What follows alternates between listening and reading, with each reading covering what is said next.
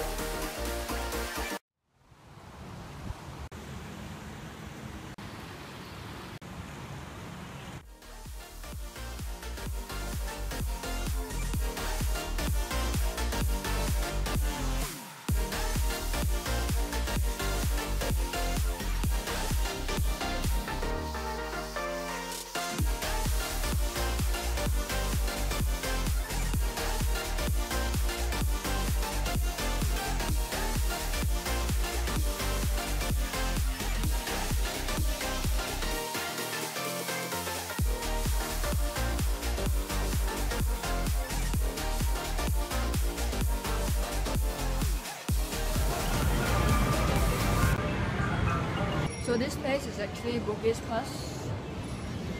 Really nice place for you to shop, do your shopping. If you're in Singapore, this is a place where you can get all your clothes, your perfume, your cosmetics, your sunglasses, almost everything that you need. So yeah, pretty a good place to shop. Now it's morning time, weekdays, that's why it's pretty empty in the shopping center.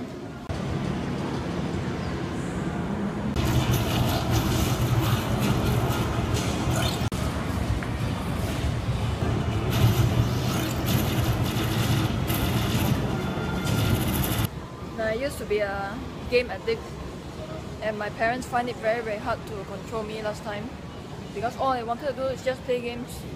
And it's only after like being slapped by life that I started to wake up and stop playing games. So today I'm at Coffee Bean.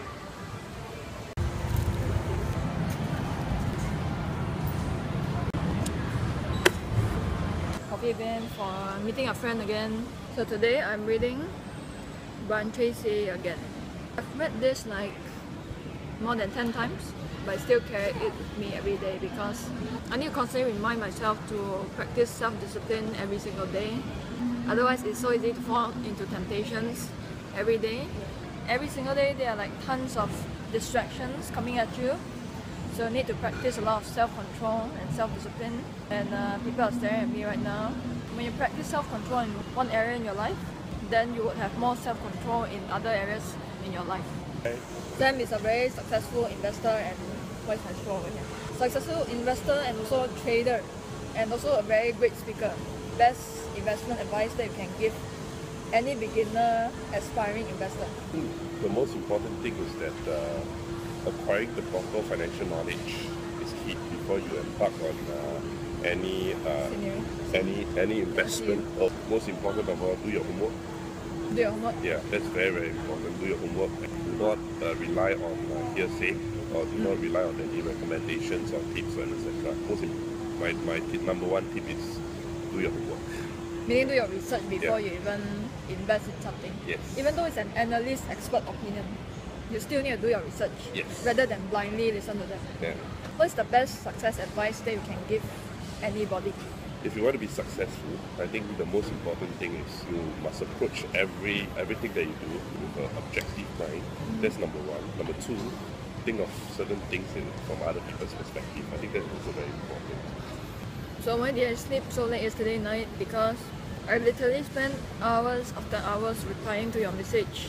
I can't pay my full attention to every single person, although I do appreciate you for dropping me a message because you bothered to take your time off from whatever that you're doing to write something for me, and I really appreciate that. And when I don't reply, it doesn't mean I don't like you, it's just that there are just too many things going on. But I still do read your every single message. So yeah, please forgive me if I don't reply on you. I still love you, I still appreciate your support.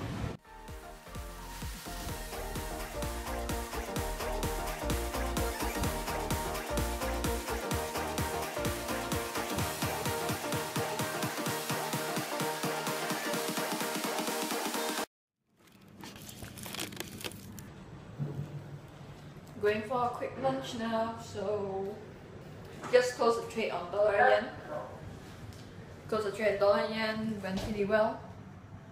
Actually held the trade for like overnight, but because I was pretty confident that it's gonna work out, so yeah, that's why I hold it overnight. It ended up being a profit. So just now I just bought tea. Man, I feel that it's too much caffeine for one day. Like mocha plus tea. Otherwise I wouldn't be able to operate because I only had 4 to 5 hours of sleep, which is a little bit too little. And lunch today is pretty full because I'm eating this. Yep, this is my lunch.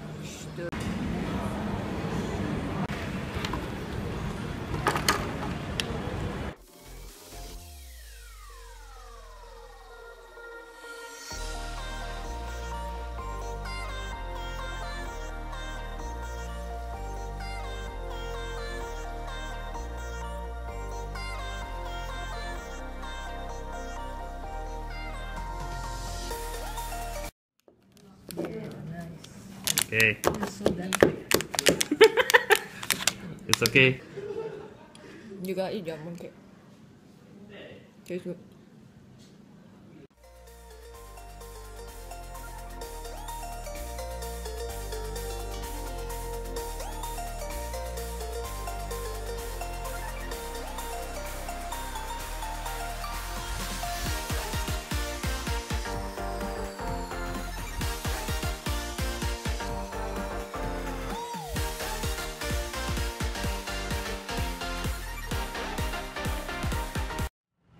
Today my friend called me and then he was like asking me, Karen, do you want to join the membership for the yacht club? Because he wants to bring me out together. We go on a trip on a yacht and then just chill out. I just want to say one thing.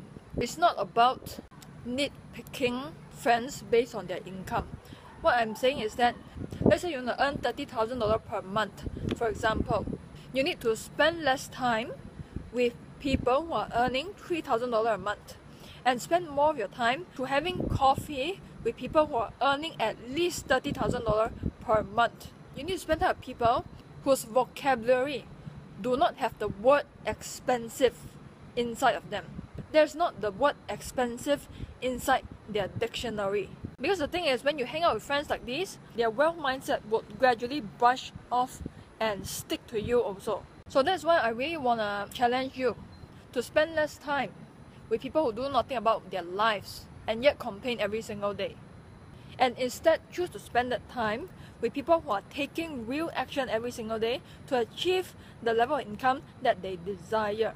Friends like these, they tend to challenge you to dream big, to think big, to not play small, to help you believe that you deserve the level of lifestyle that you desire, to help you believe that you really deserve the level of income that you dream of. If you want to change your life, don't go around finding the secret system, secret formula. Go and change the people you hang around with first, because that's the most important foundation that you need to change before you even start to pursue anything in your life. Because I realized that you can have the best system, best formula, best strategy in the world, but if your friends are constantly pulling you down, nothing's gonna change. Nothing's gonna change. Change the people you hang around with.